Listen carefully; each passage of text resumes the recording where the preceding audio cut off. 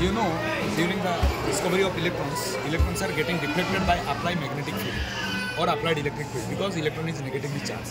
So this rod contains cathode ray tubes, so which electrons are flowing, a beam of electrons are flowing from left to right.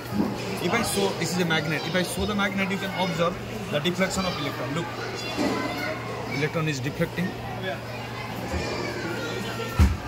You can see there is a deflection of electrons. This is basically a magnet.